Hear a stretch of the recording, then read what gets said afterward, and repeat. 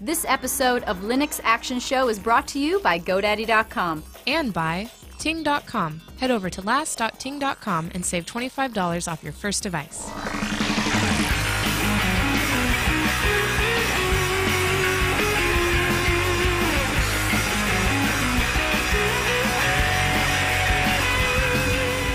Hi, everyone, and welcome to the Linux Action Show, Season 28, Episode 4. My name is Chris. My name is Matt. Hey, good morning to you, Matt. Good morning. You ready for me to let the folks know about the big show? Let's rock and roll. Okay, here's what we got coming up. We're going to talk about Elementary OS. Specifically, we'll review the new Luna OS release. And this is something that a lot of people have been looking forward to. In fact, in Elementary OS's first official 1.0 release week, they've had over 100,000 downloads. Ooh. Yeah. Oh. And a lot of anticipation around this distro, and it's something we've watched for a long time, but actually haven't talked very much on the show. Well, I guess we did a couple of years ago, but it's been a while. It's been a while. Yeah. Been a while. Not with a 1.0. Yeah, it's amazing. And they've been working on it for a long time, so it'll be interesting to dig into that. And then in /Etsy, we'll tell you guys, we'll give you little secrets on how to make a /Etsy segment. We're going to open it up to the community, and we're going to give you some tips, what we're looking for, how we're going to do it, and a few secrets to making a good /Etsy segment. I think after doing this, we're going to get some great submissions. Oh, I know we are. I know you guys are going to send us some great stuff. Yep. That'd be cool. And then in the feedback segment, we've got some good stuff, a few surprises, and of course, we're going to cover the news this week. But first, Matt, it's our picks, and I thought I'd start with, this made me smile so hard. It got 37 upvotes in our Linux Action Show subreddit. So awesome.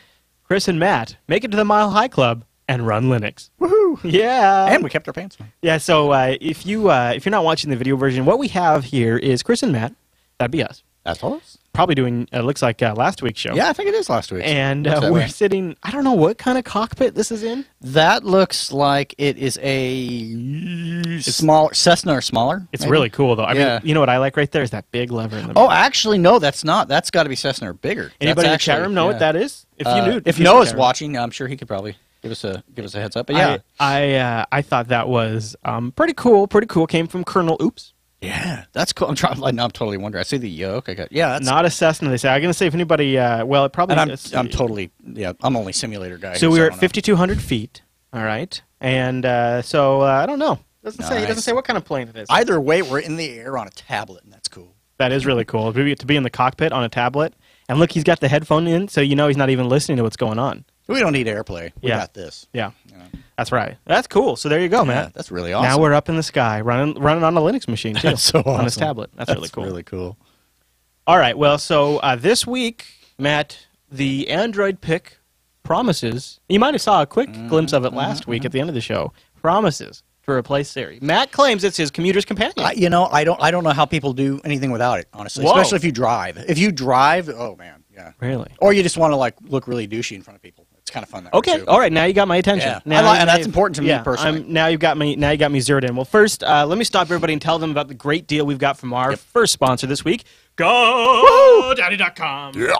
So I'm having this conversation with an unnamed person last night, and she's telling me about how there's so many people using our code Linux249 when they check out at GoDaddy.com that she's actually just writing checks over to GoDaddy now. They're like, hey, whoa, yeah, they're saying, and I can't say her name, but they'll just say, hey, Miss D, people have been using way too many Linux249. You know what she says, person D says, I'm not going to cut them off. I'm going to fund them myself. So she's been busting out the checks. So every time you use the code Linux249.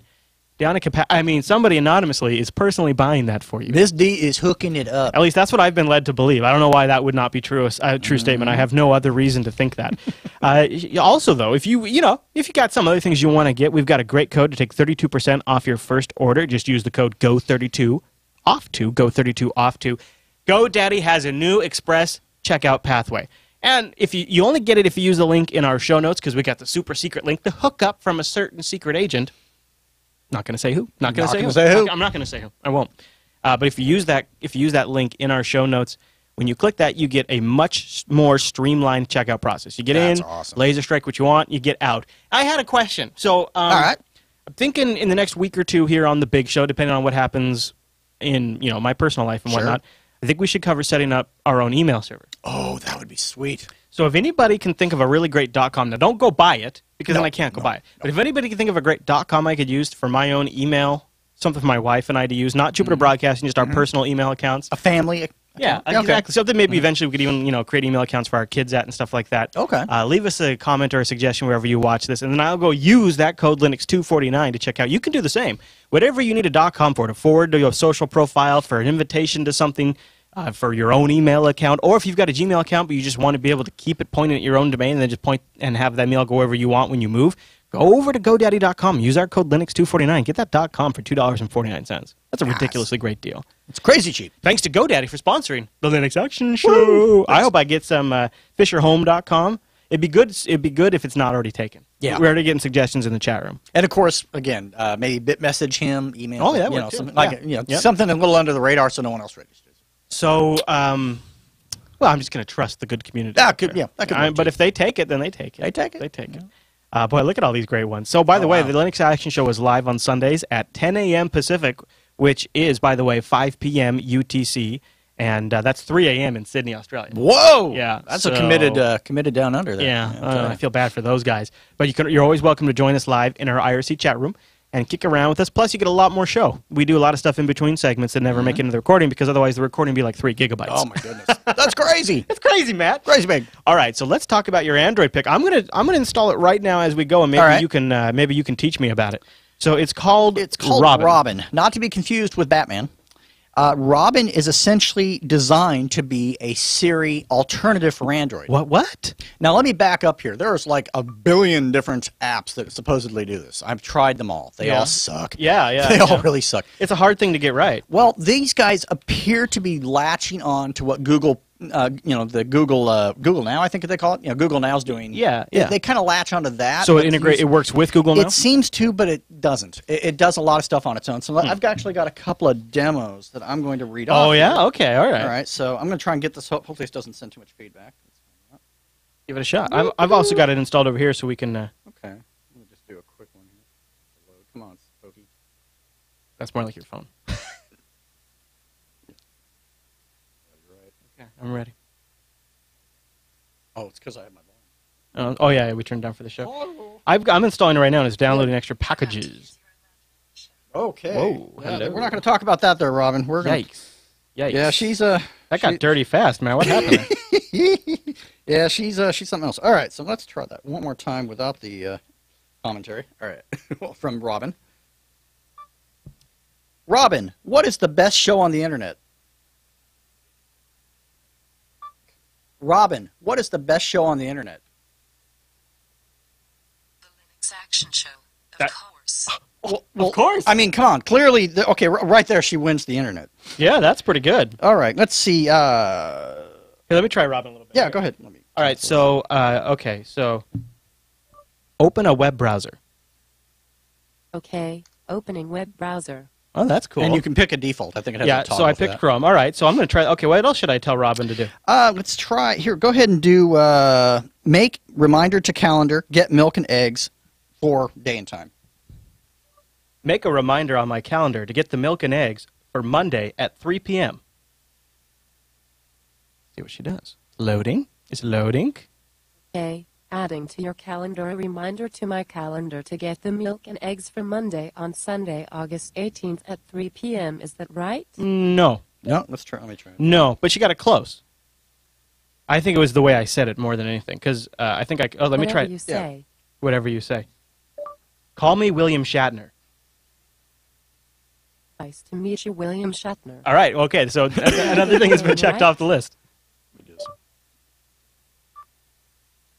Make a reminder to count. Make a reminder to calendar. Get milk and eggs Monday, 4 p.m. Okay, adding to your calendar a reminder to calendar get milk and eggs on Monday, August 19th at 4 p.m. Is that right? Yeah. Yeah. It's interesting, you're Reminder is set. controlling mine, too. Oh, am I? Yeah, and it worked. No, look, it did the same did it exact really? thing, yeah. Yeah. Although it did do the calendar twice, but yeah, the reason why I do calendar like that is because it will then do. It'll basically sync it to my local calendar, which is all fine and dandy, but then there becomes an Android issue to where I'm trying to not make that my defolt calendar, and I'm not having a lot of luck there. What's cool too is it seems to have pretty heavy integration with maps, right? So Exactly. Let's see. Let's try a few things. Yeah, with your GPS on, ask it to find you. Ask it to find you a good hamburger. Yeah. That's where it gets cool. Find me a good hamburger. Okay, looking for hamburgers near you. I found several options. That's pretty cool. The And then, closest one is Yeah, and then you can do find me a laundromat. McDonald's, Find me. I tried some 2.6 more miles illicit away. ideas. It didn't actually. Surprisingly, it was kind of close. But anyway, so yeah, it was kind of interesting to play with. It also you can ask it really obscure questions, and commentary from it can get pretty interesting. let me and try you can one more. train it. Let me try my most important thing. Okay. Okay. What is 30% of a $100 bill? That's really I am thinking. really. That's a really And easy the one. answer is 30. Okay. All right, I got it. Oh, got it. Okay. No, I wondered the bill got So you. that's just a good one for like tip. So like if you get like a Absolutely. weird restaurant bill or something like that. Okay, so that's called Robin, and it's free too, right? Exactly. When you're driving, and I won't demo this because I drive my wife nuts. You can make phone calls. You can reply to texts. You can send a text. It's actually it's actually pretty good about it. Even if you're doing speakerphone driving down the road, it's actually pretty accurate. And now, are you able to set a quick key to activate it? With some phones, if you have a gesture, Or I suppose it would I guess it would also depend on your desk. Like on mine. So check this out. So I have Nova Launcher as my Android launcher, and Yeah. if I swipe up on the screen, it automatically launches Google Now, and I set that in Nova Launcher. So I could probably set that same action to launch. you Robin. can with Nova Launcher. And also, I think when I first launched mine, I can actually change the preset to actually launch Robin instead of Google Now. Yeah. So I believe that'll work as Yeah. well. So you got hand gestures, you got the up movement. Cool. Works with text, phone calls. It's free. It's actually pretty good. Like I said, I've tried probably half a dozen other ones. Yeah. This is by far the best. Let's try one more. Just one more because I see on here that it's got, and this could be kind of handy. Especially if you're driving and someone's like, you need to text them back and you're in a hurry. It's just like, All right, let me try Robin one more time. Get me. Oops. Time. Oh. I did and if you not need to learn back it up in one, you just hit your school. back and it'll shut her up. Got some catching up to do. She tells jokes too. Oh, yeah. Give me a traffic report. Sure. Showing traffic near you. That's cool. So now it's showing me the traffic near me. I like that. See, so yeah, there's perhaps like I don't think you can do that with. Oh, let me see. Can you launch an application? I think so. All right. Let's see. Play music. Playing music. Yeah, and then it chooses what I want to launch, and so now it launched Google Play. Yep. Well, that is cool. All right. Where it kind of fell down was when sending email. Even after I got it configured to work, it doesn't seem to work real well with Gmail. So I tell it to email. Oh, really? So-and-so, That's funny. and it just opens up a blank compose, which is kind of like. Well, then after it does that, could you start dictating? I guess. Yeah, you could. Yeah, you just It's hit just a little mic, clunkier, right? Yeah, and then you got to hit your mic button and just do it the old school way. But yeah, Yeah. Okay. but it does well. You can dictate texts, and it works really well. And you can make and receive phone calls, make and receive texts. It's it's pretty good for hands-free goodies. There you go. And it's got a little demo video there. That too. is Robin. Oh yeah. Oh, let's take a look. Oh yeah, it does.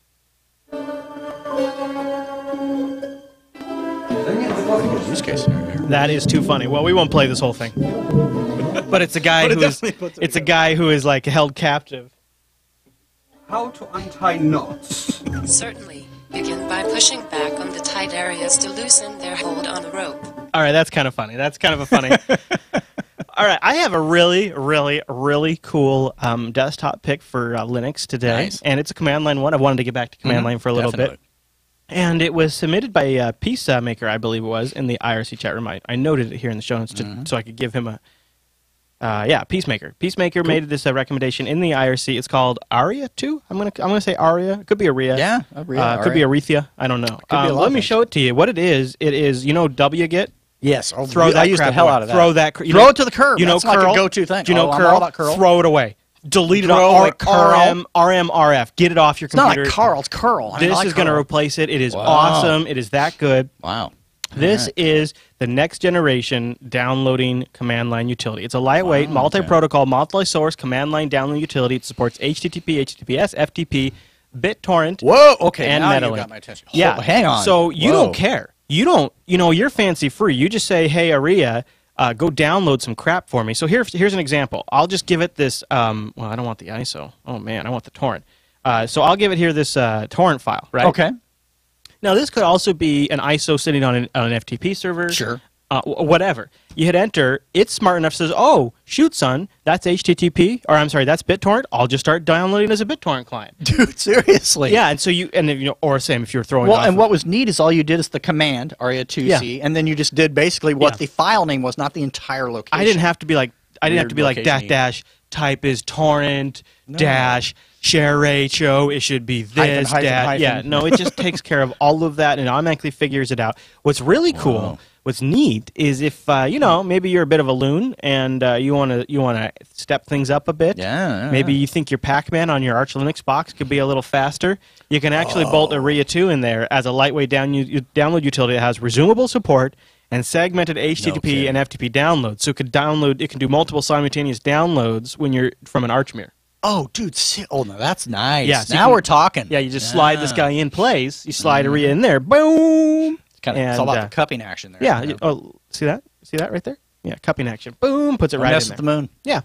So anyways, that is a RIA 2, and it should be in your local distro's repository. That's cool. Open source and free. And yeah, I was playing around with it, and when I actually used it to download Elementary OS, and just to see if it works just fine. Download the whole thing via torrent. Nice. I think it's I think it's the easy use and then the massive amount of support for all the different stuff that really gets me going. You know, it's like, hey, I know the file name. Don't care where you get it. Just make it happen. Shoot, son. Love it. All right. Cool. So a couple of just bits of business I want to take care of before we get out of here, Matt. Number one is if you'd like to help Jupiter Broadcasting, or you have helped Jupiter Broadcasting with a development project, like, you know, we had folks make soundboards. Right. We have Rikai, who makes a tons of great stuff. We have people that make the Android apps and the XBMC app. Well, Rikai in our IRC chat room has set up a Jupiter Dev page to sort of start the process of connecting everybody, linking everybody's GitHub repo so you can see the source. If you want to contribute to our extension or you want to contribute to a bot, you can go into dev.jbirc.com in your web browser of choice, and we've got contact links now to the developers of the different applications that sort of surround the JB ecosystem, and links to their GitHub pages. It's also kind of cool to actually give it's a nice way of giving a permanent shout out and a credit to the folks that have put in all the hard work making these things. Absolutely. So awesome. And gives you an idea of what we have that's available, too. So that's dev.jbirc.com. We have it linked in the show notes, too. If you guys want to check it out and get involved, that's a good way to start and a good way to get a hold of those folks. So thanks to Rikai for putting that together, too. Thanks, guys. And then there's one last bit of business I want to mention. You might have noticed if you're reading GigaOM or other popular news websites. New Linux podcast launched last week. Linux Unplugged. New show from your boys right here, and it is a no-format spin-off of the Linux Action Show. We take a lot of feedback and inspiration from this show. We work into that show, plus we've got some community stuff we're working on in there. We'll give you more details about that in a little bit. Good reception to the first episode. Really good reception. This is about as close as you're going to get to just like hanging out with us. I mean, this is it. Yeah. You know, if we were sitting at a bar, exactly, like the Irishman down in Everett, maybe drinking some beers, and I get like a burger because they got really good bacon. And that's important. Yeah, yeah, absolutely. And then some onion rings because they got really good onion rings. Yeah. And then we were just sitting there talking about Linux a lot, and maybe we had like our laptops to read emails and chat room, and we had like people on a Google Hangout or a Mumble server, or just a bunch of people piled in the booth. That's true. That could be like that. Yeah. So, anyways, check it out. First episode's out, and we're gonna do it on Mondays. So for now, we might move it around a little bit. And we'd love to have you join us live because that's a big part of it. And I think we're still kind of feeling out as to what technologies are best to make this happen. Or, you know, whether it be a Mumble or a Google Hangout or what it might be. I think, I don't know if we'll be able to switch by Monday, but I think we're going to go Mumble just so that way we kind of... Been reading a lot of, everybody keeps saying that it's just super simple, so it's something we may look into. Yeah. You know. But we did a Hangout last week. It mixed results, yeah. We made it work for what it was. Yeah. You know. I had a good time, though. And it's interesting because in that episode, we talked about too much choice in the desktop. And then this week, we're going to review a distribution that tackles that very problem. Yes. So it's very interesting. The two things come together. And I think you're going to find that a lot. Linux Unplugged and Linux Action Show, a lot of times, we'll start a topic in one show, and it'll continue into the other show. They won't be mandatory that you watch them. We'll try to be very cognizant of not doing that to you. But I think I think today, we're going to have a conversation about Elementary OS. Matt and I are going to get up from this table. We're going to go on with our lives, and then a whole bunch of stuff that we didn't mention in the review is going to come to us, and then we're going to sit down tomorrow on Monday and talk about all of that stuff. The chat room's going to explode with, well, why didn't they talk about blank? Well, you guys didn't. You didn't touch on this, and these are all valid points, but we needed a venue and a location and a means for you guys to share that. That's what this is. And I would actually underscore your point there. It's more important than ever now that if you guys want to give us your feedback and thoughts, now that we're essentially funding two shows with your feedback, we've got Linux Action Show and Linux Unplugged. Your interaction and your involvement in the subreddit, in the comments, in the email is more important than ever. At this point, it's going to be We're probably going to hopefully, I don't know if we'll get to all of it. Eventually, I hope we're going to be staying current on a weekly basis with everything coming in. It'd certainly give us the potential. Yeah, so I'm really excited about the future progress of Linux Unplugged. And for the first episode, it's gone really well, and I think it's only going to get better from here. I'm excited. So you can find that over on JupiterBroadcasting.com. Go subscribe. The RSS feeds are up now, so you can get it weekly and don't even have to worry about it. Nice. All right, Matt, let's do the news.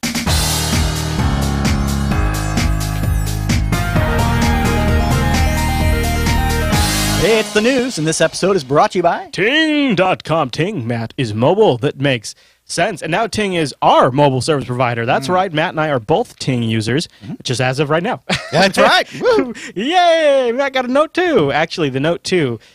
I currently am rocking the HTC One, which I conclude is potentially the best smartphone ever made, especially if you're a podcast and Audible listener, because the speakers on that phone are just so good. But that Note 2 is definitely a second runner. The screen size, you don't have any idea how much you love the real estate until you have it. Yeah. Here's the great thing about Ting phones. All of them are unlocked. All of them are contract-free. None of them have any early termination fees with your Ting account. There's no overage charges, no penalties. In fact, the way Ting service works is pretty unique, pretty incredible. Go to last.ting.com. You go over there, you'll get $25 off your first device. Good stuff. Or you can take $25 off your first month if you're going to bring a device like Matt here is. And they've got a knowledge base that tells you which devices you can bring. In fact, we got a note here from Tex, the admin. He wrote and said, "Hi, everyone. I just wanted to share my recent experience switching my mobile service over to Ting." He says, "By the way, JB is not compensating me for this. After hearing about Ting on last, I decided to make the switch from Metro PCS after estimating I could probably cut my phone bill in half." He says he found the knowledge base on Ting's website that says which Sprint phones he could bring and how to update with all step-by-step instructions on setting up things like MMS. When it came time to activate my phone, though, I got an error. But I decided to call their support number. And This is good. And after calling, the phone rang one time, and then an actual human being picked up the phone. I explained the situation. He got it all settled for me.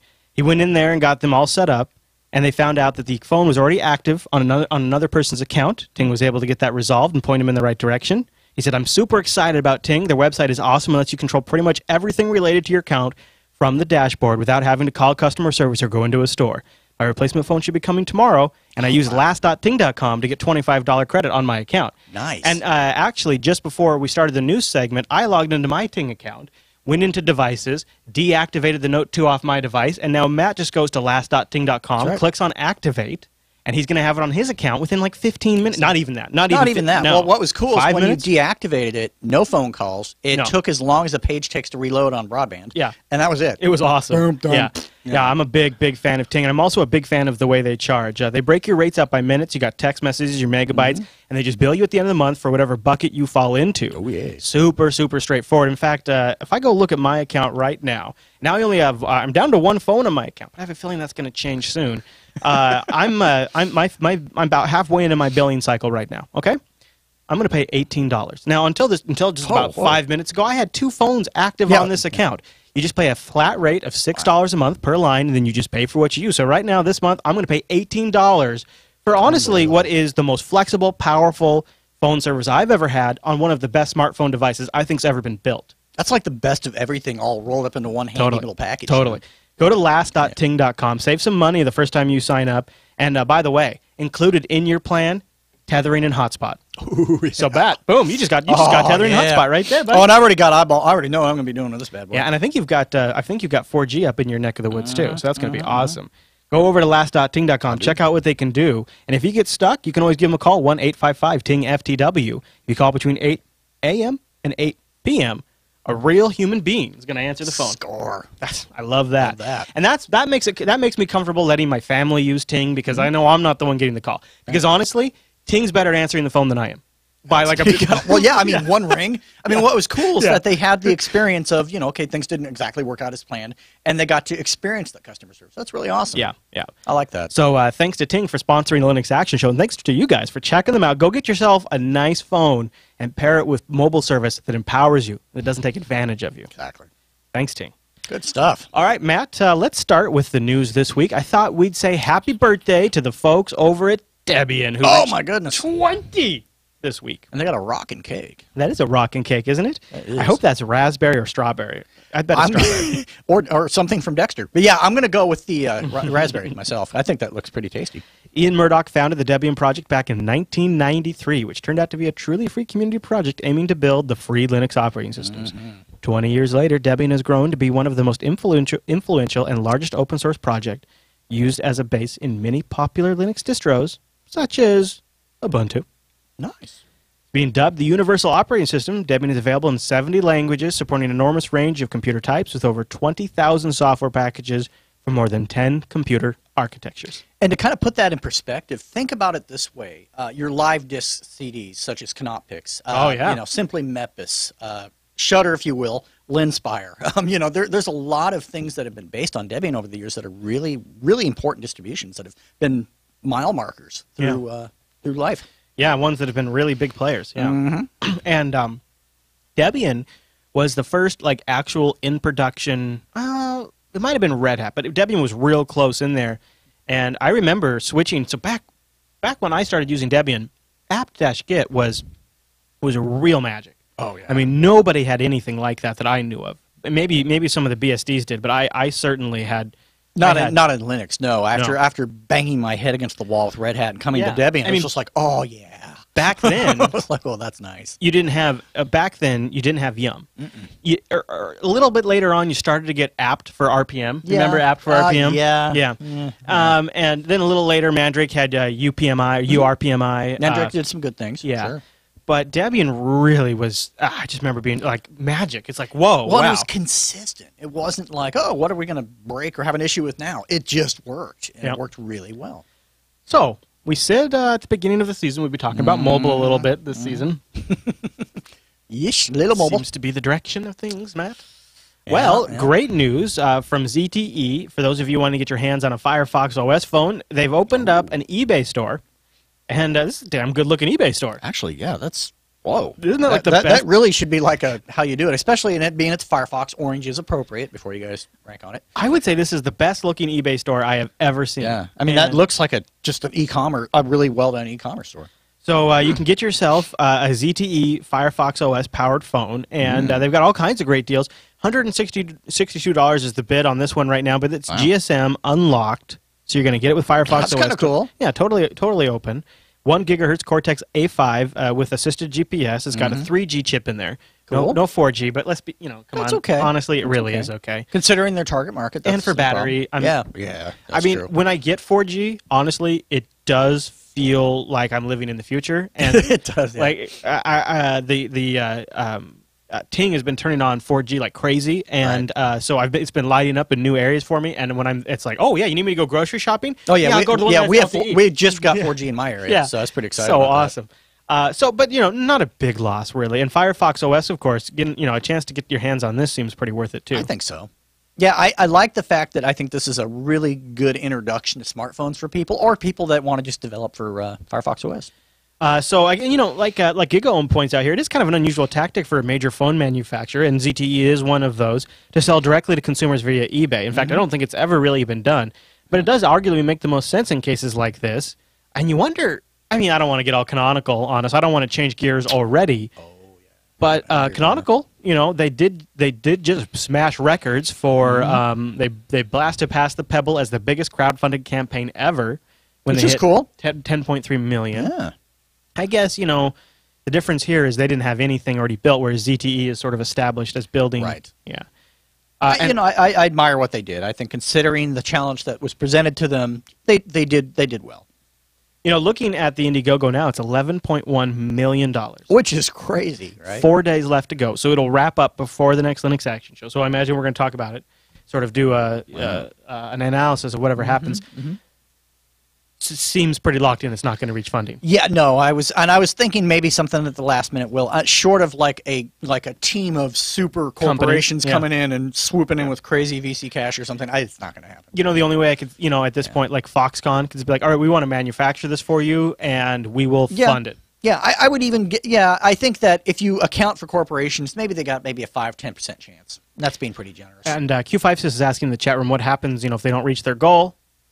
it goes back to the people. Yeah, who my donated. understanding is I think they put like an authorization on funds and Yeah. then it's released Yep. or something. Yep. Like that. Your money will show back up in your Right. PayPal account after a few days. Yeah.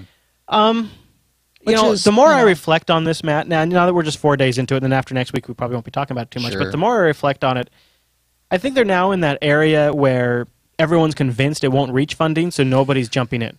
Like, it's Yeah, a yeah. psychological barrier that everybody's up against And we've now. seen that with something going public. We've seen it with various stocks. We've also seen it with other companies and just adoption in general. Yeah. Something gets poo-pooed, and it's like, oh, okay, well, that's it. Don't bother. And I think another thing they're up against is the U.S. consumer, which, by the way, the U.S. is the largest source of backing for this project. But, you know, like Rotten Corpse is saying right now, he says in the chat room, I'm not going to pay $700 to wait for a year for a phone. Exactly. And I think when you have, like, when you look at a big problem, and this is something that I think has to change, is people are used to paying $199 for a cell phone, even though we all know that includes this treacherous contract that actually you end up paying more like $2,200 in a lot of cases for a phone when you right. conclude the contract. You're paying for it. You just don't pay for it up front. And, you know, when I look at this, I think, gosh, these are good specs. Can dual boot. That could be a ton of fun. It could be a very unique phone that could be. And wouldn't that, just as a geek, wouldn't it be nice to have like a phone that very, very, very, very, very few people have? Like, that's just kind of a neat thing. That has a nice novelty to it. Yeah, Sure, especially sure. in this day and age when there's so many mass manufactured phones. It's kind of like back in the day when you had a custom built, awesome PC rig, right? Right. That used to be my thing, too. I Yeah, guess, can you see know, that. and so I'm a little sad. Because Canonical's not going to stop pushing towards mobile, so it's not like it's going to change No. the direction of the company when this doesn't succeed. It just means we're not going to have a cool device to load it on. However, I think it does mean they'll double down on existing devices. So people who are rocking Note 2s, for example, will probably get an image. You know, that's where they're going to probably start. Well, and I think where they really dropped the balls, they did some really great marketing at the beginning. They did both some very limited marketing on YouTube and video, and then they did a lot of their marketing in like trade showy type environments, which that doesn't really work. So that is one of the So, biggest yeah. misnomers, I think, about the industry is everybody thinks going to these conventions is like this boots on the ground, word of mouth. But the problem is those things no longer work unless you are a huge company that can strategically dominate the headlines and coordinate with the gadget blogs and wine and dine the journalists. It doesn't work. It's not a way to spread the news. And you don't go outside that bubble. Exactly. I mean, I think the bigger piece, especially when it comes to technology products, is that it's used in conjunction with obvious means, not as a primary source like they've been doing. And I don't think that necessarily works out so well for them. But, you know. I'm mixed. I'm definitely mixed on it. But we'll see what happens. I mean, it is going to be the story of 2013, one of the big stories of 2013 if this thing hits its funding now. I like the phone concept. I want to see it succeed, but they really need to quit kidding themselves in how they market these things. If they're going to do this, they need to really do it. Oh, I don't know. I mean, I'm being hard on them. Don't you think? I'm being Don't you hard, think but- they've done the best within their means? Like they did a countdown, they did these big streams, they released videos. You know, at what point? Okay, I'm on a ton of their mailing lists and stuff like that. I want to see video updates to where they've talked about the progress. I want to see some behind the scenes of people that they're getting ready to even. I don't care how preliminary it is. They're shopping around for the people to build them. I want to see something. Yeah. Besides a shell. I agree with you, You know, there. And the other so thing that's is that all. They never got into like the techno lust crowd, the people who want the new Android devices, the people that are lusting over the S4 or the HTC One. They never broke into that gadget fiend market. They always just stayed within the people who are aware of things like Firefox OS, people who are aware of Jala, they never really broke out of that group.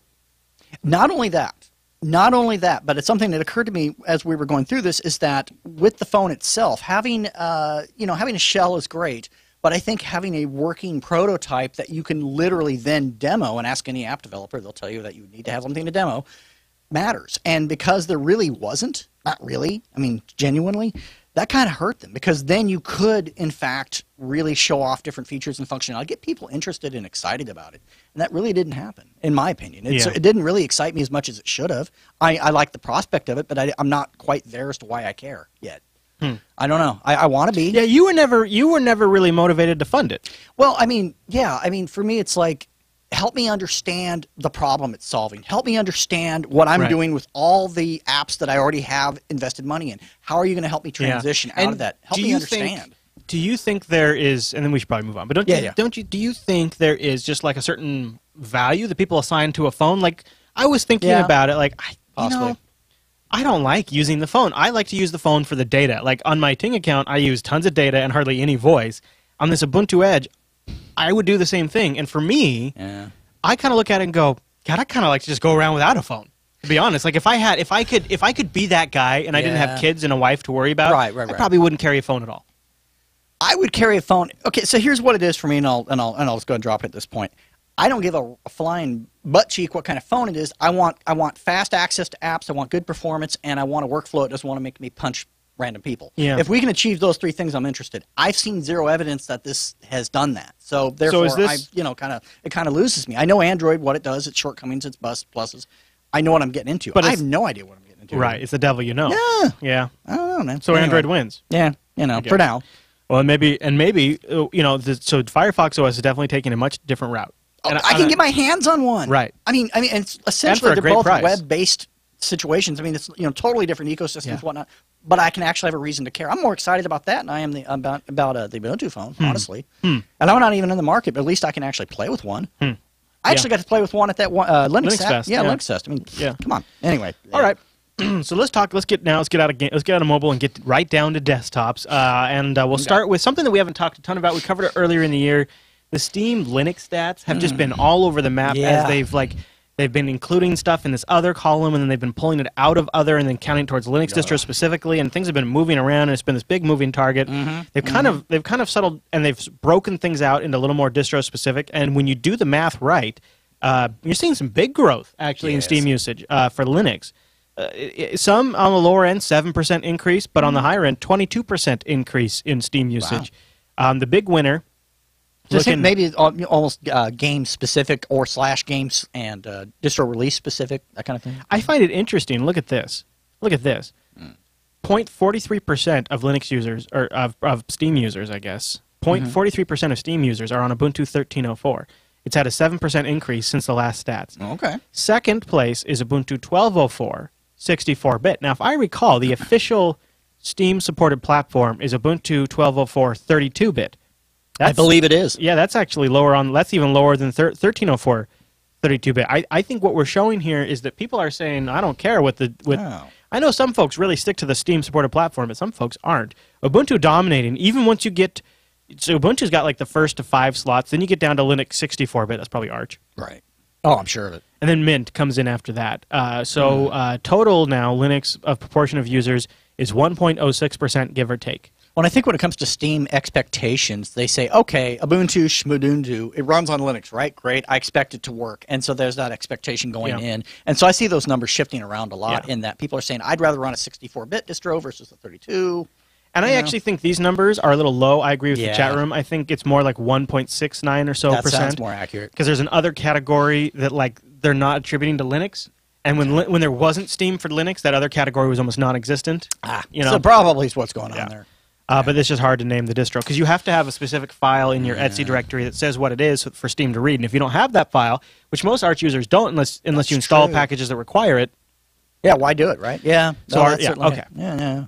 Okay. Big release this week, KDE 4.11 of Plasma Workspaces hit the web. I'll just quickly tell you a little bit about it. They're gearing up now for that long-term version of KDE where they're going to start working on version 5.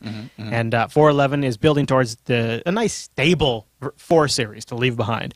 Nice. You got a much improved KMix, the little audio applet. It's funny, I could show you normally, but I'm on Elementary OS today. Sure. But they've also included improvements to KWin, memory improvements. The search indexing backend has been improved as well, and I haven't gotten to try this. This is the part I'm looking forward to the most. Supposedly improved multi-monitor handling quite a bit. Oh, well, that would be good. Yeah. That would definitely be good. I haven't had a ton of trouble with it just because I actually have a configuration file that just does it for me. Nice. But I know using the existing tools, it's pretty much like whack-a-mole. You know, it's funny. So when I come out here to the studio and I plug into the HDMI hookup out here, it always sets it up right. When I go into my office and hook up to HDMI, it never gets it right. Right. And it's like those are like the two places I go between all the time. And you don't have time to fool with that. Well, it's a pain in the butt. I mean, you know what? It's quick and it's easy enough to fix. It's not a huge deal because I've now, like a lot of little KDE things, I've developed little workarounds, but this is supposedly going to address some of that. So I'm looking forward to it. You know, you guys are going to love this one. I'm skeptical, but I definitely feel like I'm open-minded enough to go into it with a smile on my face and see how it works out. To me, it seems like the KDE project is just, they're going in the right direction. I have a few quibbles with it. We talked about that in Linux Unplugged. Yeah. But I like most of it. When a spec list is improved and updated the volume mixer so it's got some nice functionality, made multi-monitor support better, reduced RAM usage, improved file indexing. Oh, its performance has been surprisingly good. And they just keep shaving more performance out of it.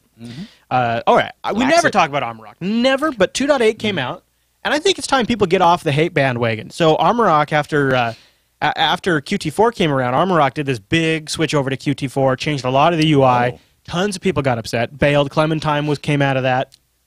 All kinds of stuff. ArmorRock 2.8, they call it back to the origin. I loaded it up on my rig last night. Now, I don't have it because I'm in elementary OS.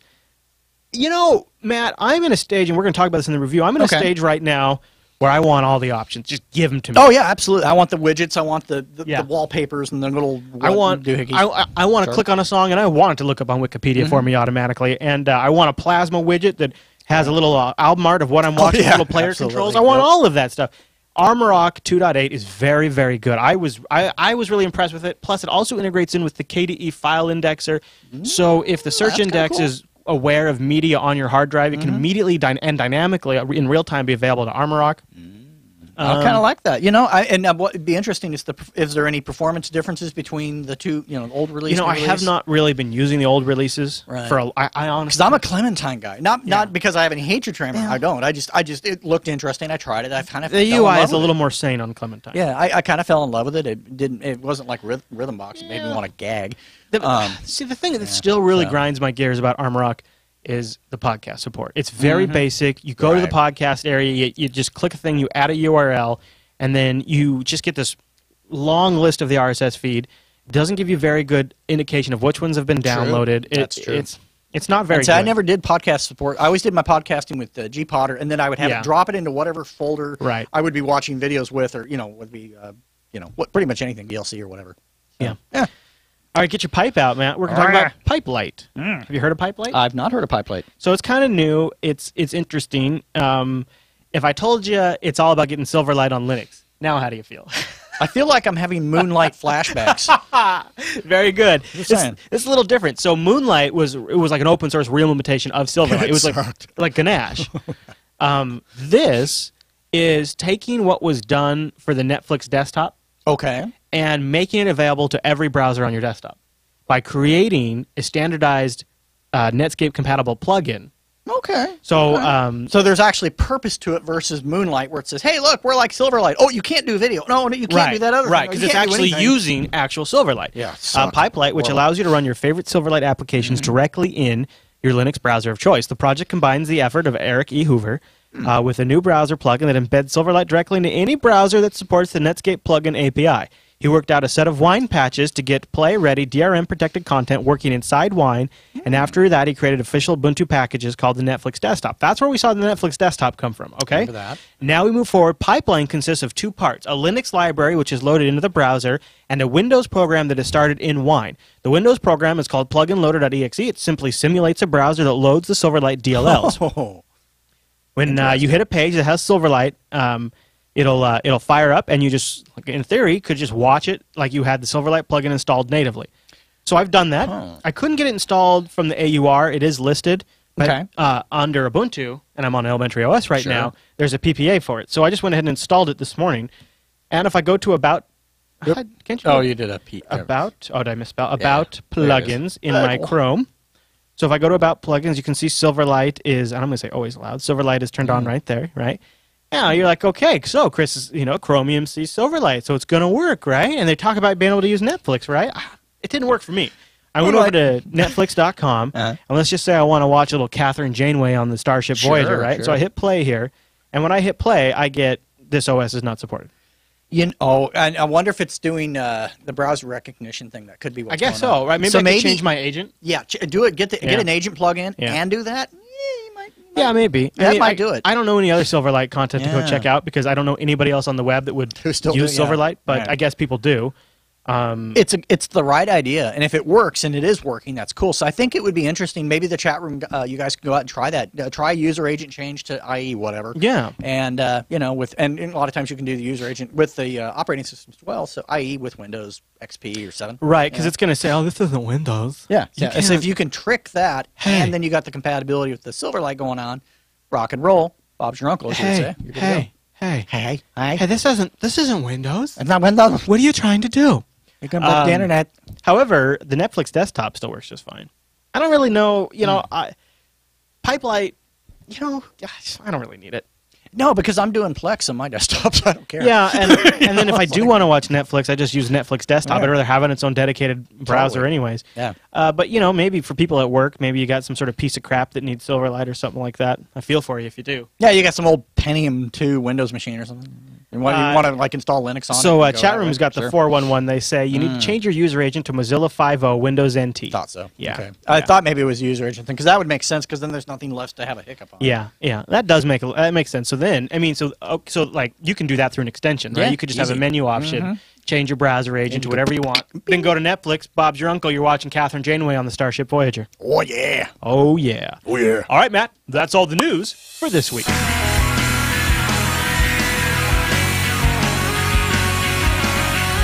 As a recent KDE convert and Arch user, trying out Elementary OS for a week was a heck of a reset for me. It was definitely an experience. Yeah. And I have some interesting thoughts. I know you do too. You got a little page of I notes do. there too. I got some thoughts. I'm looking forward to it. First, I want to thank our segment sponsor, System76, bringing you this segment of the Linux Action Show. And these guys have been around for years making machines born to run Linux. And look what if you go to System76.com, they got that gorgeous new Ultra Pro Ultrabook up there. Man, have we been thinking, man, when is System76 going to do an Ultrabook? And when they did it right. But I was over on their site. They have that Leopard Extreme. We've reviewed it before, loved it. I've been really eyeballing one because I need a new high performance editing rig. If you go over there right now, look at this little teaser they got. The Leopard Extreme, 4th generation, coming this fall. And I like the minimalist text. It's just like, tease. Just a little tease. Little tease. Yeah. And actually, I came over here because I was looking. I'm a huge fan of the Ratel Performance. I think it's a great machine for the size of it. If you're looking at the video version, they've got it next to a monitor. You get an idea of you get a little perspective of it. But it's also a really, really well-built computer. Very quiet, very sturdy, and good performance. And now they're packing it with the new 4th generation Haswell processor. Right? Nice, right? Plus, you've got the Intel H87 Express chipset with that and a 4600 graphics. Well, and they even do wireless optional, which is kind of a nice feature. And if you want to throw in a discrete NVIDIA graphics card, you can too. Nice. And this, to me, is one of the sweet spots for a Linux desktop rig. Quiet, super high performance, total compatibility through and through. Go over to System76.com. Check out these machines, born to run Linux. I'm using my Bonobo right here, right now. Running Elementary on it all week. Working great. And I'll bet, that little Ratel might make a nice media box. Oh, yes. Or even really, honestly, a good home server. Just the size and because it's quiet, too. That's exactly, it's the form factor that really draws me to it. It's like, it's really nice. I really, really like that machine. Likey. I want. Just send me like a few of the old ones. Yeah, totally, yeah. Recycle right here. You got a few of the old 3rd generations just sitting around. Send them to the Jupiter Broadcasting Recycling Program. Absolutely. You betcha. Okay, so let's talk about Elementary OS's Luna release. This Elementary OS, for those of you who don't know, has been in development since roughly about April of 2011. It started initially as a group of a small group of high school, college kids. It was released around Ubuntu 10.10. That's really when we first started talking about it. But it was clear that as they moved on, they started, and it needed to start to become its own differentiated thing. And they, after starting with GNOME 2 and sort of reskinning Ubuntu, they've refactored it into their own desktop. They have, and it's some interesting results. And as Elementary OS Luna has been created, they've released betas in between, like Jupiter, which I was honored to. I believe we were the namesake of that. And they've sort of watched transitions in the Linux desktop landscape. They were one of the first projects to actually sort of really grab onto GTK3, for example. When a lot of people didn't know what the hell was going to happen with GTK, they were one of the first to embrace it. They've forked a lot of projects to create their own applications to create a cohesive desktop. It's pretty striking. Some people consider it an OS 10 knockoff. Some people consider it just to be an Ubuntu derivative with a different cover. Right. I say it's not any of those things. I would agree with that. That I would agree with. Definitely, it's its own animal, kind of doing its own thing, and we certainly have some thoughts on that. I guess maybe let's start where it is the most like Ubuntu. Okay. And that would be the installation. Yeah, for me, the installation felt very Ubuntu-like. If you're used to an Ubuntu install, it's going to feel very natural. Using the Ubuntu tools, it's Ubuntu Live CD environment, it's the same Ubuntu boot menu. Which is, if you're into that, that's certainly a plus. It's one of the better installers, I think, at this point. It's not bad. It's not bad. It's not my favorite, but it's one of the better. Yeah, absolutely. And you kind of get a sense that some of the tools in there, like the Update Manager and a few other things, are Ubuntu-based, so you kind of get totally that sense. are. Yeah. Drivers Manager. But there is a good amount of stuff that they have created on their own. There is. Like the System Settings app, which at first kind of looks like maybe one that might ship with Ubuntu, but when it's not. It's all of these. Well, they're doing something really interesting. All of these things here, it's sort of like an open platform for system settings. Programs can create modules that go into here. So I installed a couple of programs, and automatically their settings options just show up in here. Oh yeah. So I just go to this one spot to configure that application settings and my system settings. Like, for example, I installed this Tweaks application, System Tweaks, which lets you get under the hood and tweak more aspects of your elementary OS desktop than you normally would get. I was like, well, where does that install? And I start going through all my applications. Trying to find it. Yeah, absolutely. And then it's in my system settings, right? Well, and I noticed when it has anytime any of the settings or anything have a toggle switch, I noticed that it looked very radio switch style. Yeah, it was, and which added a crisp feel to it. That was my experience. Right. It's very crisp, very attractive. They have created a. I don't think it's fair enough to call it a theme, because I believe that is selling it goes a little beyond that. It's sort of a design language that they've worked very closely. Initially, it started out where one of the developers would come up with a really great way to do the look of an application, and then so the other developers would go in there and just copy the source code out of their app and paste it in their app, and so they'd have the same look. But then, of course, one person would update something, and you'd have inconsistent applications. So they came up with this unified look that they use throughout all of their applications. You got to, I mean, just look. Is that not the best looking file manager you've ever seen? Right out of the box, looking at it, it's very attractive. That does not mean it's free of frustration or that I'm not missing things, but I think if you consider the target market that I think they're going after, then yes, I would say that it definitely has some benefits there. It's certainly sexy. Visually, it's very attractive. What didn't you like about it? The only thing I didn't like about it is, and this was just me playing with it, I, for the life of me, couldn't find options to save my life. Oh, there's none. Yeah, I mean, which is, if you're a minimalist, that's a good thing. Yeah. And again, if you're the right person for this desktop, then that's okay. Like my mom or someone that's new to Linux. For me and for anyone that's a power user, I think it's going to frustrate a little bit because you kind of have that expectation of, well, I want to view some hidden files, or maybe I want so to there's make some it look stuff this way. you can do. Like, So here's what I have found about elementary is a lot of times at first it looks like there's no option, but if I right-click, I can say show. And the other thing that threw me for a loop I wanted to connect to a network share, right? Right, yeah. And you can do like SFTP:// and you can put in a server's address into the location bar. Like old school. But you go to the network thing at the bottom. But there's no like connect to server menu anywhere, right? No. If you right-click on entire network, then you can do connect to server. Or, for example, like if you right-click on a folder, where is it? Somewhere in here you can right-click and you can open things as an administrator. Like there's hidden options in some places. So I think the message there is that once you're used to doing it the elementary way, Arch users will appreciate this, you do it the Arch way, you do it the elementary way, I guess then it starts to make sense. Yeah. Sure. Okay. I think that's what it is. That's fair. All right. I think that they could maybe disclose that, but whatever. So it's very gorgeous. Everything from the boot to the login screen, which is nice. The login screen's background changes to match your background. It's very elegant looking. Windows-like initially, kind of. Windows 8-like. Yeah, Windows 8-like. Not in a bad way. Better. It was more attractive, so I plus to that. Yeah. Sure.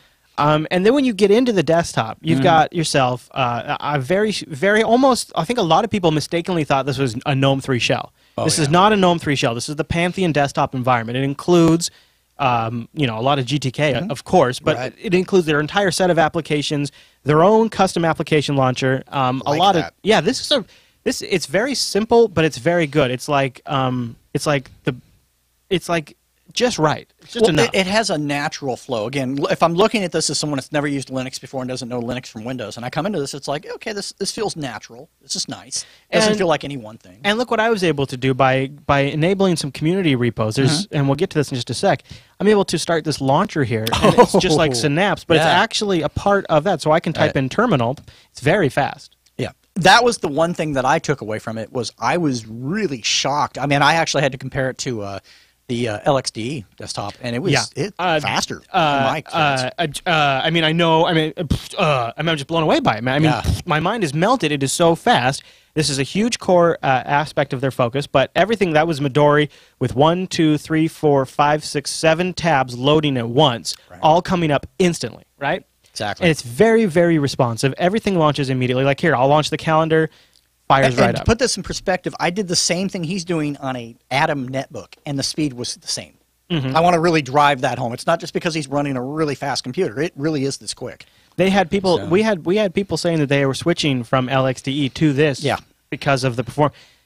One of the things Gala, I believe, is their window manager. It has a built-in compositor, so they've actually done their own window manager here, and a lot like sort of the best elements of comp is, it's very, very smooth. Like I'll fire up Chrome, right? Sure. And I'm looking at Pantheon. You can actually get the Pantheon desktop on Arch right now. Oh, can you really? Yeah, so you can get the elementary. That's kind of cool. Yeah, it doesn't work so well, but yeah. But just see when I right-click in Chrome, you see that fade in, fade out. It's this very I don't know. It's not. It's different than just having the effect. The actual way the effect renders on the screen is very smooth. It's very well done. It's very. Maybe it feels polished. natural. It's very polished feeling. And when I maximize the window, I really, I think a lot of these effects, while they're not, especially now anymore, groundbreaking. Perhaps when they started working on some of these things, we'd never seen some of this. But some of the frustrations you dealt with in KDE, I think, are in fact being addressed here. For example, when you did the side to side, and they actually filled each window very smoothly. Yeah. One thing I want to address as far as minimizing is I've read in the forums in a variety of places people say, well, there's no minimize button. Right. No, you go to the dock and you minimize the window. It really is quite simple. So what you've just touched on is what I call the litmus test for elementary OS. If this bugs you, this OS is not for you. That's a good point. If you're able to look at a standard desktop convention that maybe you've been familiar with for your entire computing experience and say, and if somebody takes that away, and if you hear a good reason, and you kind of think about it, and you're okay with it, and you're like, okay, I've got a good justification, there's a design reason here, there's a philosophy here, I kind of see where they're going, I can go with it. If that sounds like you're that type of person, then elementary OS is for you. If you're the type of person that says, no, look, the minimize button is part of a standard workflow, I've had it for years, I have a lot of windows open, sometimes I want to be able to collapse things very easily, I want a minimize button in my taskbar, well, A, you can get it back, but B, if you're that type of person where that sort of is going to grind your gears, it's going to grate against you, elementary OS is probably not for you. That makes sense. I can get my head around that. I think the minimize button can literally be the litmus test for this, because the way they operate is you only need to be able to do something one way and just make sure that one way does it really well. So in elementary OS, you minimize by clicking on the dock icon. And if you think about it, you want that window to go down into the dock. So you click down into the dock. That makes sense. Just because Windows 95 told us we need to have a minimize button doesn't actually mean we have to have a minimize button, right? That's a fair point. No, that's definitely a fair point. And I think it's interesting in that, the way you expand on a window, for example, you want to maximize that. You are not forced to use the little double arrow up in the corner. You can actually drag it. You can just go and drag it, or you can just double click it, which is an old habit for me. I want to touch on this. It's interesting. There's functionality that's sort of hidden inside elementary OS that you don't really even know is there, but it's done elegantly. Let's talk about multitasking. So one of the things that you can do, you can see an overview of all of your workspaces. Well, I've actually heard people say elementary OS doesn't have multiple desktops, but if I hit the Meta key and S, you can actually see the different desktops pop up, and they're well presented, actually. Yeah, and you can create new desktops. You can move between them. It works very well. You can also hold down the Meta key and use arrow keys to go between them, side to side. Yeah, real easy stuff. Meta key and tab will also cycle between them. You can also do Meta key and 1 and jump to the different desktops. So it's all there. You can see all of your running applications by doing Meta key A. And you see it's all the transitions are very, very smooth. Here's another example of where elementary OS just says, we only need to do it one way, and we'll just do that one way really right. So, for example, Alt-Tab. It doesn't bring up this new, large, intrusive UI element when you Alt-Tab. It removes all of the other applications so that the only windows you can choose from, so I'll open up a couple of more. Example here. Yeah, so when I switch between application windows, all the other application windows disappear as I'm choosing. However, if you have a sharp eye, you look down at the bottom of the dock, it is actually cycling through. Oh, and they're highlighting. Yes. So they are avoiding drawing a UI element that really is unnecessary. Everything you need to make your selection is already on the screen, the dock and the window itself, and you just choose between those. And another interesting thing I'm noticing is that when you're doing this transition between the different apps, your dock shrinks to only present the applications that you're switching between, which is very slick. Yeah, actually. It is very slick, and you can kind of just. I really wish this worked better in Arch. Yeah, I really do, because it's like, this is not bad. That kind of thing there for me actually does help me focus in on what I want to get to. They've also got hot corners. You can go into your system settings, right? And I think it's desktop here. And Never been a big corners. fan of hot corners, but I know people that are, and if they work well, they can be very functional. One thing you could do that might make life a little easier if you're really missing that minimize button is you can actually make a hot corner minimize your windows. Oh, yeah. So you could say every time I go down into this corner, minimize the window for me automatically, just to kind of solve that problem for you. If for example, if that was bugging you. You can choose the dock. It's called Plank. It's their little creation there. And then you've also got some really good wallpaper choices included by default. They all kind of load in real nice and smooth. And I like the navigation flow as you're jumping from one setting to another. It's just very, very clean. Applications, specifically, some of that's really kind of where things get a little hit and miss. So the one app I like the most is very minimal. It's called Cable. And I'm showing it to you right now for you folks watching the video version. Here, let me minimize everything else.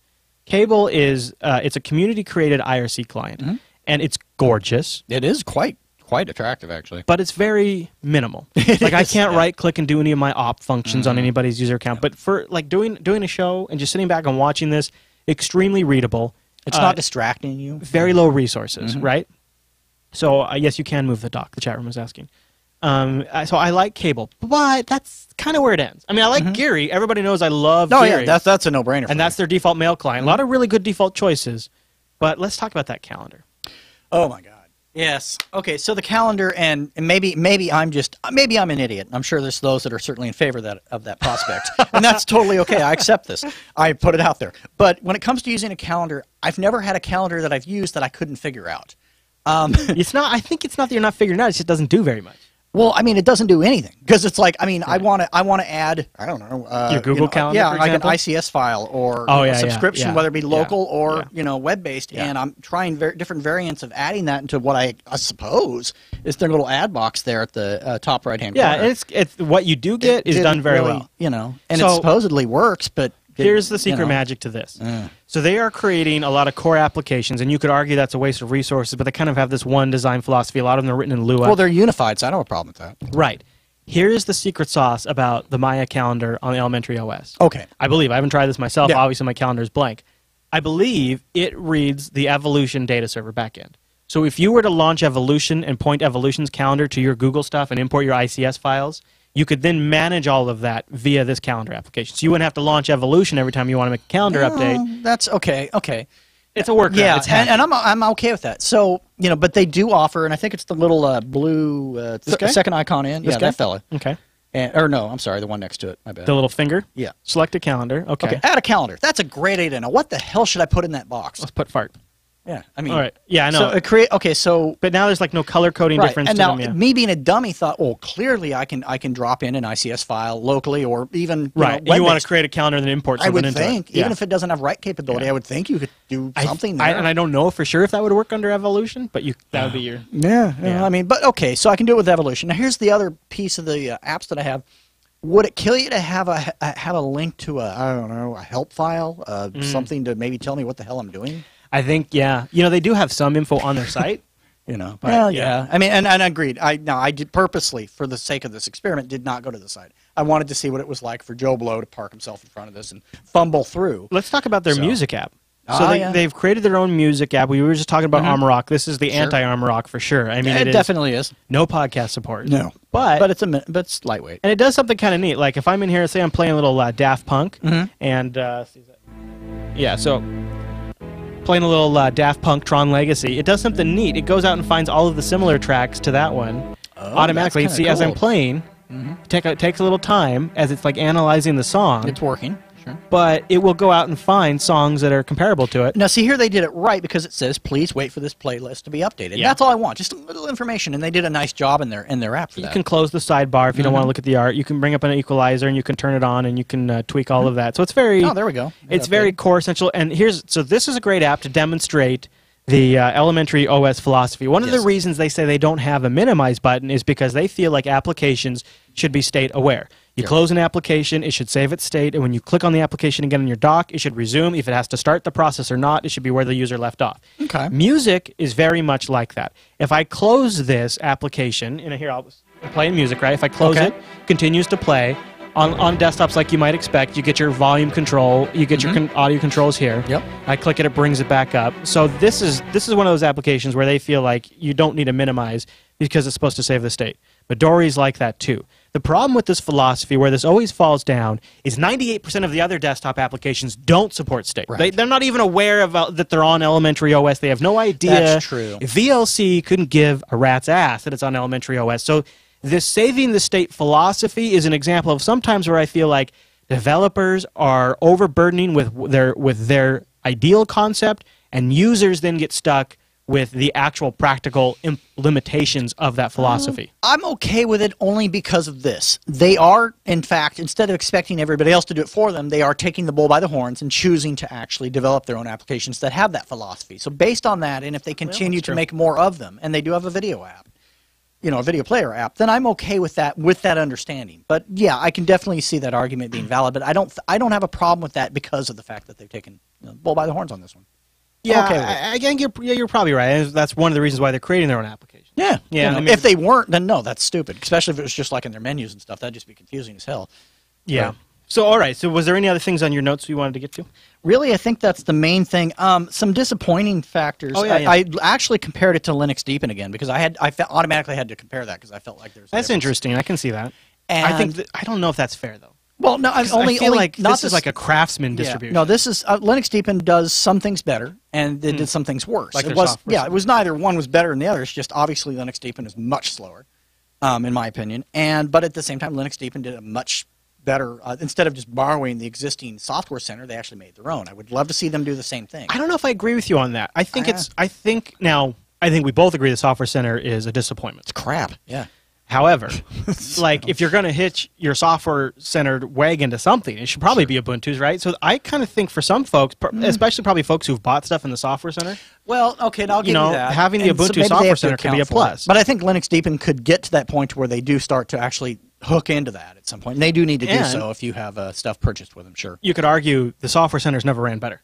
I mean, like it really performs it does better. run well. It performs better under elementary OS, I think. Well, I think it's because of the fact that they're probably using, using the same technology they're running some of their apps with instead of where Ubuntu's running the slowest crap most. Well, and they like ship preload turned on, enabled by default on elementary OS. All right. Any other negatives? Really, I think that's pretty much the meat and potatoes of it. Oh, right-clicking on the desktop. Was it me, or is that just not a thing? Not a thing. No icons, nothing. Yeah, and again, it's minimalist, and I understand that, but for me personally, that wasn't something I was a fan of, so I have to go into my file manager to right-click and create text files and things like that. That's extra clicking. That's a hassle. So minimalism, I think, can be done right, and minimalism can be done wrong. I think GNOME 3 is an example of minimalism that's gone a little wrong, a little awry, right? Yeah, painfully wrong. Yeah. I think this is minimalism where every single choice has had a lot of consideration by people who are really thinking about this.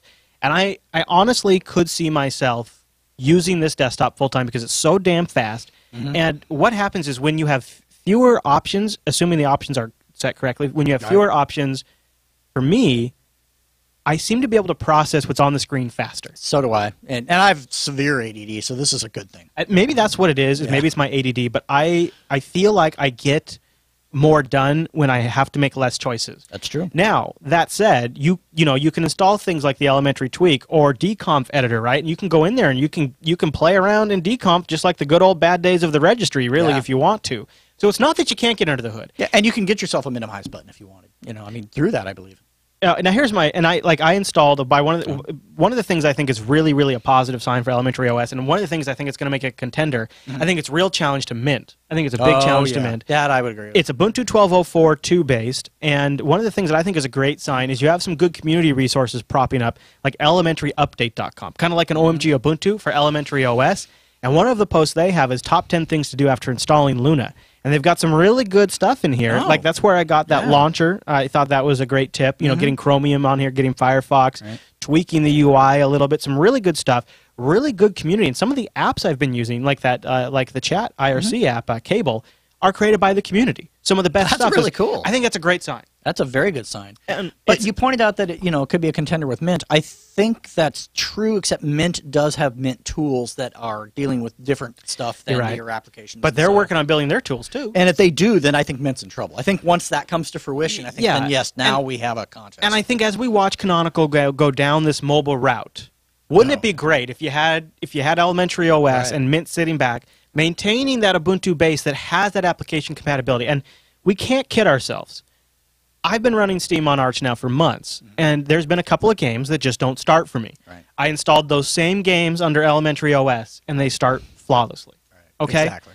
Yes, it's kernel 3.2. There are means of updating that. I mean, the downside is, I think elementary OS's biggest downside is that old Ubuntu repo. Right? I don't like old applications. That's why I want Arch. That's why I find myself saying, gosh, if I could just bring this desktop over to Arch or Manjaro or something else that's not, that, I get to access the repository. But for example, I could never get Planetary Annihilation to start. It starts beautifully, first try under elementary OS. By the way, Strike Suit Zero is out. Amazing game. Let's see if I can start it real quick. Great space shooter. It's out. Runs just fine under elementary OS. Nothing really knows is not under Ubuntu, and I think there's more to that than people give credit to. And I still say that now after using Arch for months. I put my foot in my mouth originally saying, the application availability was horribly skewed. I would still argue it is still slightly more skewed towards Ubuntu. And elementary gives you a lower resources desktop than Unity. That's the piece that I like. Seems to perform better than straight up Ubuntu as well. Oh yeah, and no question. And when you consider all the applications they've included, they have their own windowing manager, they have their own windowing desktop, their own desktop. Well, now that I understand how you get to some of those settings, now I'm hating the file manager less, so that's good. So would you like to resume? Yeah, okay. I'll just show you real quick. Yeah, Strike check this Suit out. Zero, new game I got, and this is an Ubuntu compatible game, and I'm able to run it under elementary OS with really zero issue. And not that I'm sure I couldn't get it working under Arch, right? But the fact is, as a gamer, I just want to sit down and just play. I don't really want to have to fight it. So here we go. Take a look, Matt. It's a new space shooter. Yeah, that's gorgeous. Where is everyone? This place is normally packed.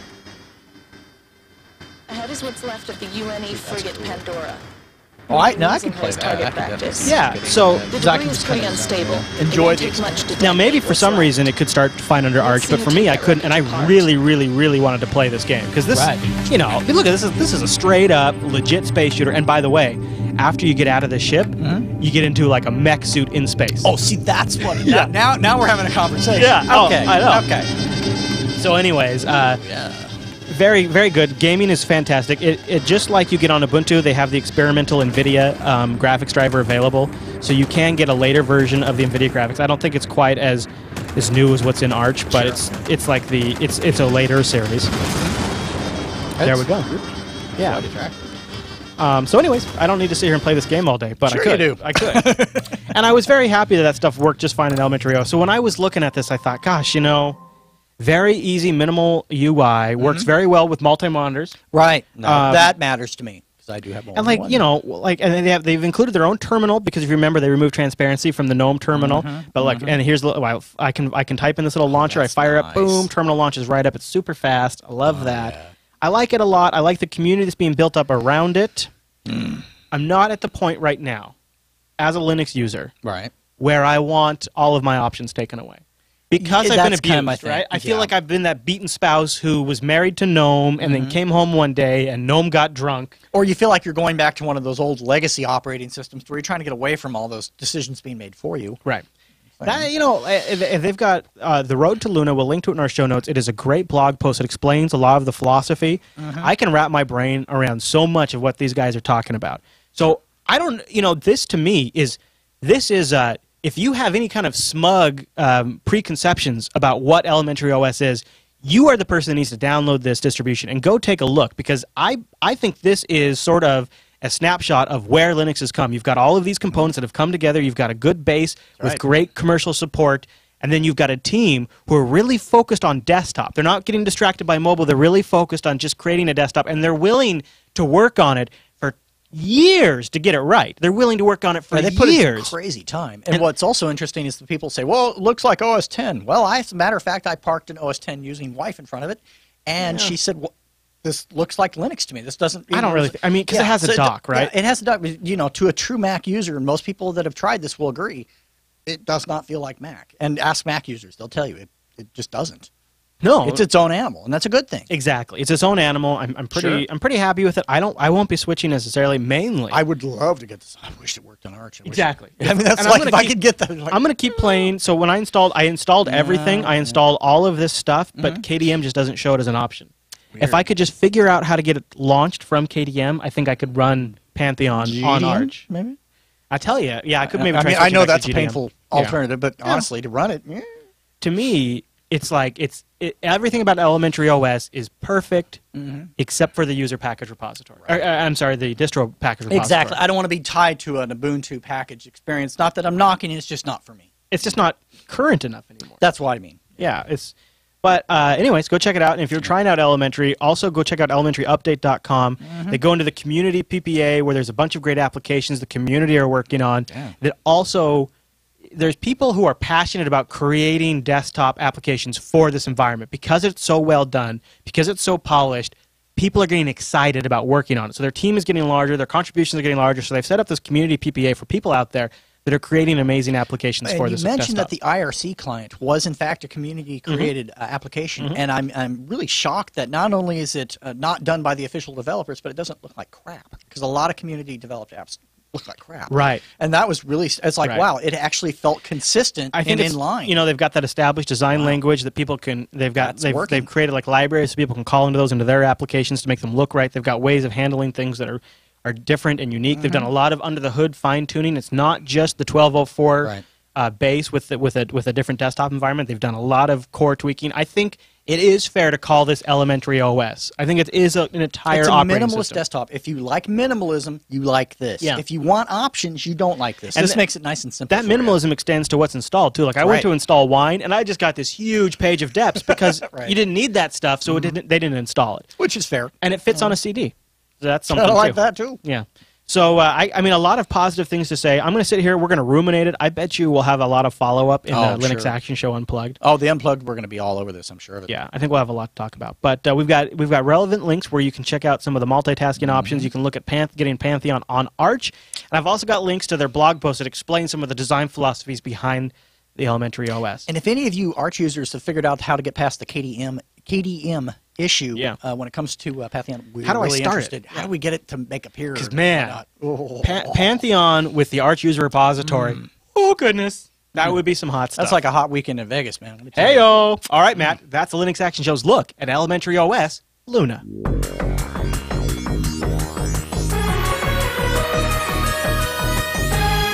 It's time for Slash Etsy, and this week's Slash Etsy is brought to you by Untangle. Go to untangle.com/last. Go get yourself a Linux-powered firewall.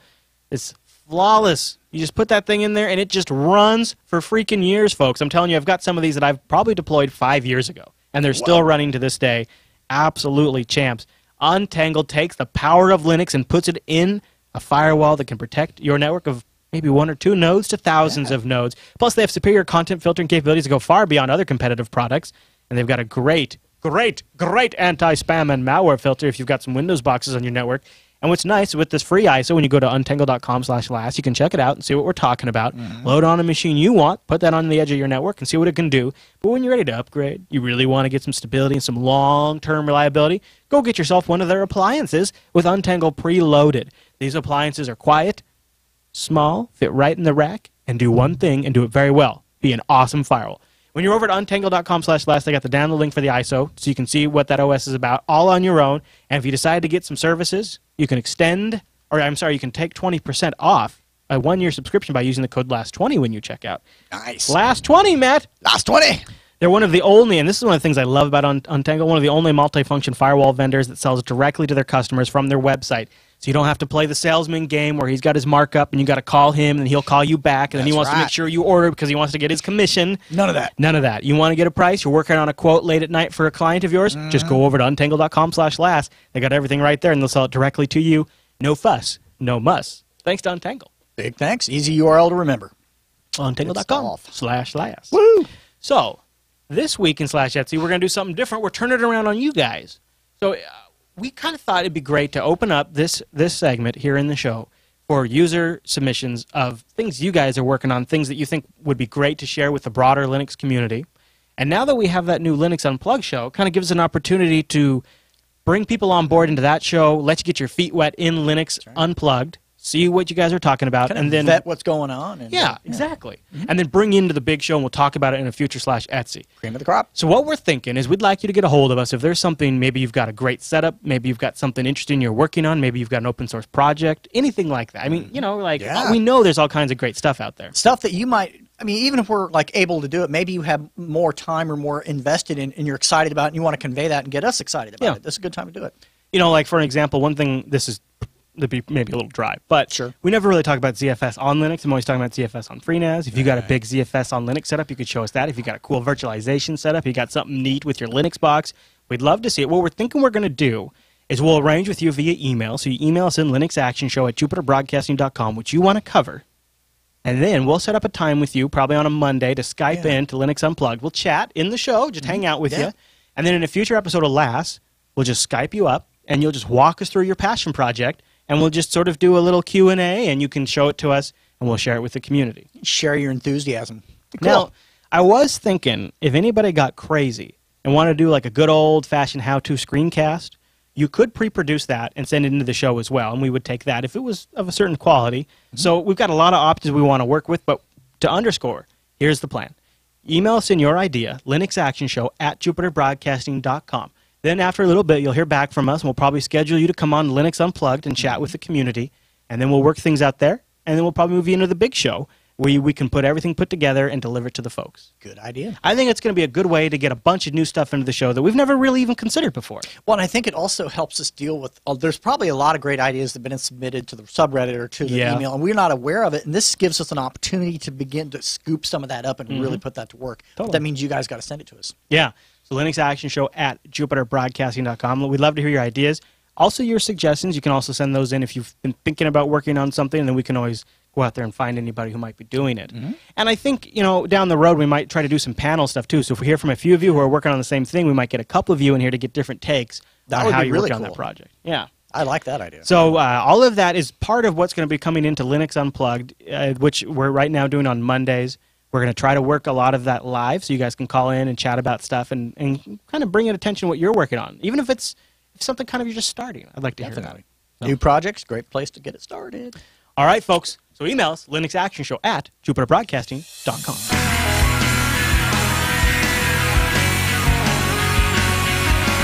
And that brings us to the end of this week's broadcast. Hey, Matt. Yes? Before we get out of here, I thought we'd cover some feedback. All right. A couple of quick ones this week. First one comes in from in the subreddit. Okay. He says, well, I did it. I made a simple podcast player that I've been wanting. I'm not sure how many of you are interested, but here's a demo. And yeah, it's a single HTML file, and it uses local storage. It needs JavaScript to be turned on, obviously. Okay. Sure. Fair enough. And it's limited by whatever media your browser can play natively. Chromium seems to be a lot better in this respect than Firefox. Seems fair. Here it is. Here it is. It's called Pod Bastard. Oh, that's I like cool the name. I like the name. And you see, you got your feeds. You can, so like, for example, if a person was so compelled, they could go over to, they could go over to JupiterBroadcasting. Have you heard of JupiterBroadcasting.com? I have heard of it. It's ringing a bell somewhere. Yeah. Well, if you go over to one of our shows, like Linux Unplugged, and you scroll down, you got these RSS feeds here. Boom, I could take this RSS feed, copy it, and then I could pop it into there and paste it, and then you can add the feed, and bam, now I'm subscribed to Linux. And it's just a nice little web. It's clean. Yeah, exactly. Very clean. Really clean. And I there's really the player. like it, Yeah. actually. Yeah. So now it's playing that episode of the Linux Action Show. I can definitely see some Ajax-y going on there. Pretty snazzy. Yeah, it's a great work. Ooh. And you guys, we have a link to that if you want to check it out. He's also got the code up on GitHub, so you could deploy it on your own machine. Yeah, and hopefully we don't crash your server if we do. Sorry. Sorry. Steve writes in, hi guys, I've been contemplating rolling my own email server. I understand that home internet email is most likely blacklisted by spam filters. Okay. What is required to do your own email? A VPS to host a solution? GoDaddy email? Privacy is my main concern as I want to own the email, and I'm thinking about using Zimbra. I'm looking to have a web email interface, so what do you suggest? I'm an avid listener of Last, Coda Radio, TechSnap, and I up my monthly donation to help support Unfilter. Love the shows. Well, so, boy, that's a tough one. We've been kicking this around. We kicked this a little bit around in Linux Unplugged. Rolling your own emails around. I think this is a topic we got to do on the show. People are asking for it. I think we're going to have to do it for sure. Now, he touched on a main issue. When you run email from your home internet connection, you could be in violation of your cable provider, of your internet provider's Most of the time you terms are, of unless you're on service. a business class, then sometimes not. But you know. And you will probably end up in spam filters. There are services like Postini and MailRoute where instead of the mail actually coming directly to and from your mail server at your home connection, they actually go to and from MailRoute, and then MailRoute forwards it to your home box. MailRoute's got a good, trusted reputation. They're not going to get blacklisted, and that sort of alleviates that problem. The advantage there, too, is you can have MailRoute spool up your email, so that way if your home connection goes down or your home server goes down, you don't lose any emails coming into you. They'll just and for someone that's not familiar with MailRoute, is this a destination, a company, a nonprofit? Yeah, it's one of many. It's one that I'll probably be using. It's one I just used recently. Okay. MailRoute is probably should be sponsoring. Yeah, but they are a service where you route your mail through them, and they also are a spam filter service, virus filter service, and they do store and forward. Wow. So you can have your email stored for 15 days before it bounces back, and then when your server comes back online, it just forwards it all to your box. Paid service, free? Paid. Okay. You get a 15-day free trial. Good. Leo likes them. That's good to know. Yeah. Now the downside would be is you are negating some of the benefit of moving mail off the cloud. Because you're tunneling through them, essentially. Exactly. Okay. So in theory, if you are worried about a subpoena of tracking your metadata or something like that, the federal government can just go to MailRoute and monitor it there. I don't know. I'm just kind of... Just something to be aware of. Yeah. I mean, if that's your purpose, sure. Yeah. Now, it's still probably better off than if you're on some sort of mail service that has millions and millions of other users like Gmail or Outlook.com. But little security through obscurity, maybe?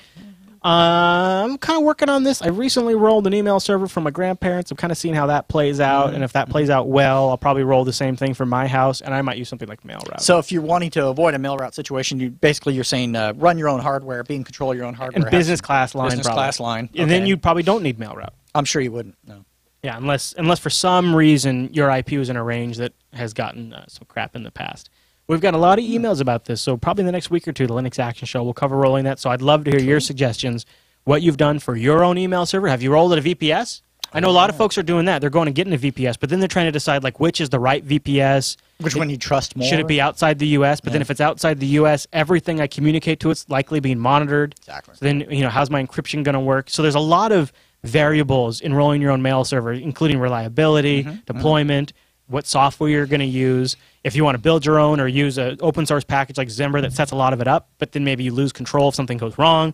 I'd love to hear your guys' insights on this because these are all things I'm kicking around. So send us an email, linuxactionshow@jupiterbroadcasting.com, or pop the contact link, or even better, thread in the subreddit. That'd be cool. Be interested in hearing your motivations too. Like what's your push? Yeah, why? What's your push? What's your interest in it? What's your I agree. Whatnot?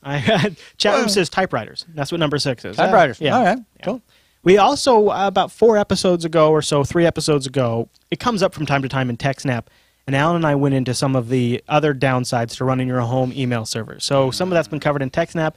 Now we're going to cover some of the actual, I think we'll get down to the nitty-gritty implementation details in a future LAS. Probably talk a little bit more about it tomorrow on Linux Unplugged. Gnarly. All right, Matt, anything you want the folks to know about before we head out? Matt Hartley Public on Facebook. You can find me there. That's beautiful. That's beautiful. I'll plug jupiterbroadcasting.com/calendar. Because you never know if something's going to get moved around, especially with Linux Unplugged or LAS Unplugged. It kind of gives you some idea of what's going on. Yep. So I'm going to change the name Linux Unplugged because I called it last. I think I like Linux Unplugged. So we're going to change it on the calendar right now. We got a 2 p.m. on Monday, but if we do adjust it, that's where you'll see the update reflected. JupiterBroadcasting.com/calendar, and look right there, Matt. Scribbies. Yeah, you can add to your calendar, and then it gets into your time zone. Oh! I see a time zone converter. Local time. Yep. Click that link and you can convert times. But if you do add it to your Google Calendar, Google solves that for you. That's true. Time math made easy. Time math. And you could also, we just got a straight up RSS feed, so you just throw it in any calendar program you like, except for the calendar program.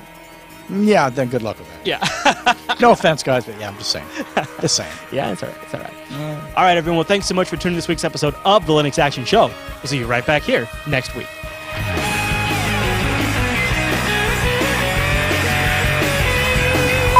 Oh yeah! Nice. Captain's log, stardate 2144785 Mark 321. I've entered into the Galaxy Note 2 to reset the factory default. Computer, establish a security code for access to all functions previously transferred to bridge. Enter code. 173467321 Charlie 32 789777 643 Tango 732 Victor 73 Tango 732 Victor 7311. So okay, this is what I figured. I will never be able to do a good Patrick Stewart or a good Sean Connery. But if I could just nail somewhere in between there, if I could be like drunk Patrick Stewart showing up on set, Okay.